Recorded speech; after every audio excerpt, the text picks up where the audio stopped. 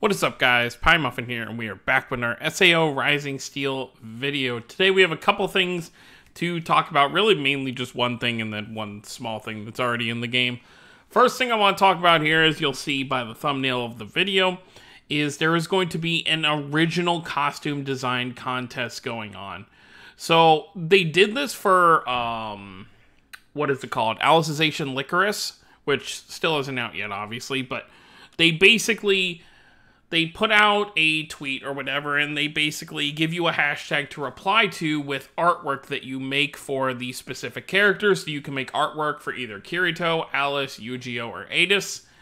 And they're basically going to choose one to make into a character for the game. So this campaign goes until the 30th of this month. So this obviously isn't going to be something where we're going to see these units anytime soon.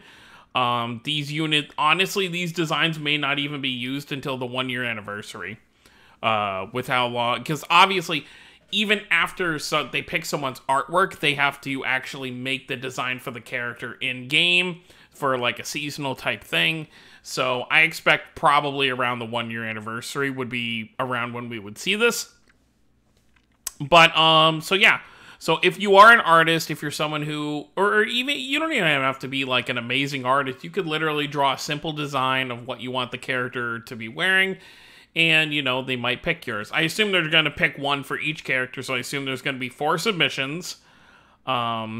So they'll pick one for Kirito, one for Alice, one for Yu-Gi-Oh, and one for Adis. I assume they'll be split probably into 2 banners, like maybe we'll see Kirito and Yu-Gi-Oh on one banner with whatever outfits they get, and maybe Alice and Adis on the other. Or maybe they'll mix it up and put, like how they're kind of laid out right here, Kirito, Alice, and Yu-Gi-Oh, and Adis.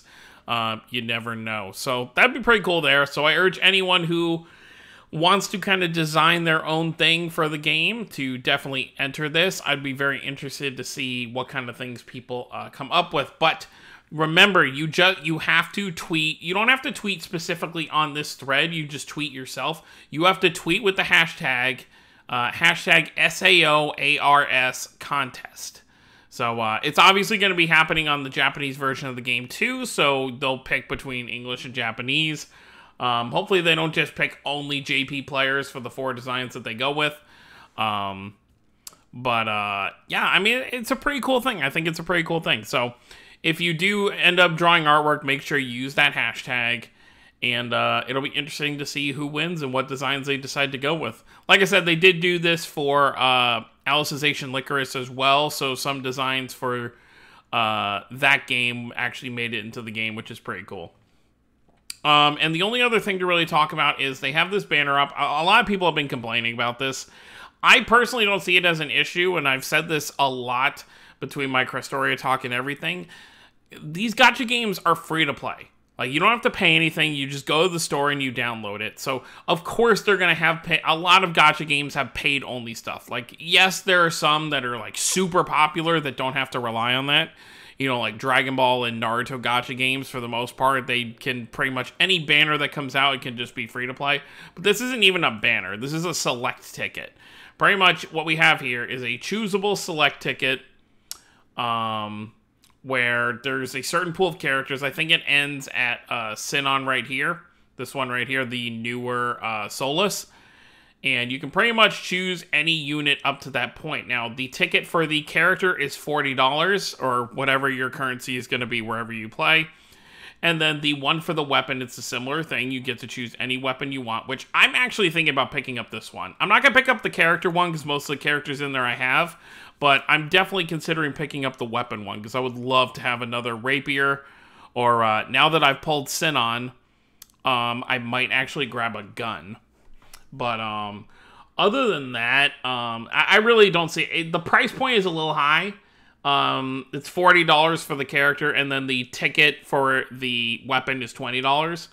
I think they should just both be $20. I get a character is more valuable than a weapon, but I don't know.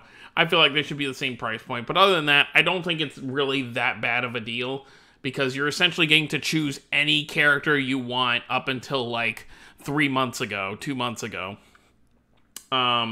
It's really only meant for whales, so it's not meant for your casual player who, like, maybe spends $5 to $10 here and there.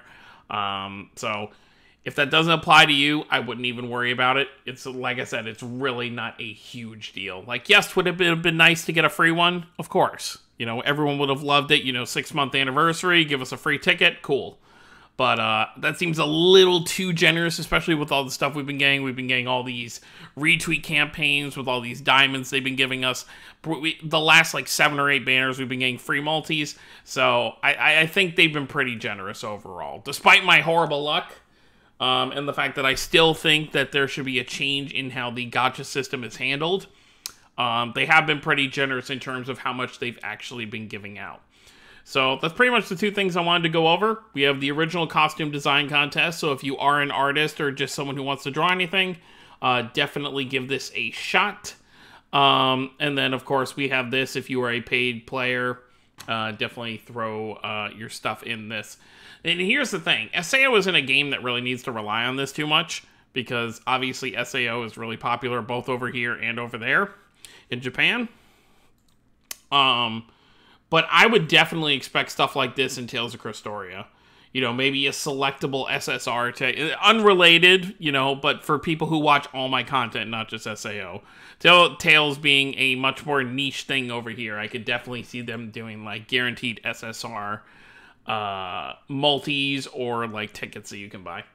But I guess it would have been nice if they, for this, just make it, like, you know, maybe it's like 125, and you get the free, you get the ticket here, and then 250, you get to choose one of the 4 stars, like a one-time only type thing, but it is what it is. They're going to do what they're going to do, I suppose.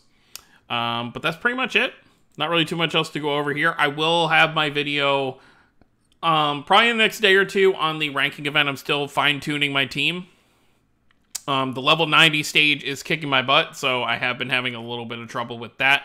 But it seems like the level 80 stage is kind of where I'm going to want to go anyway, because I've got my highest score from doing it on that. But let me know what you guys think down below. Let me know if you are going to submit a thing. And if you are submitting, feel free to tweet it at me as well. My Twitter link is down below. I'd love to see everyone's artworks that they are designing for the game. I would love to just kind of see what everyone's kind of throwing out there.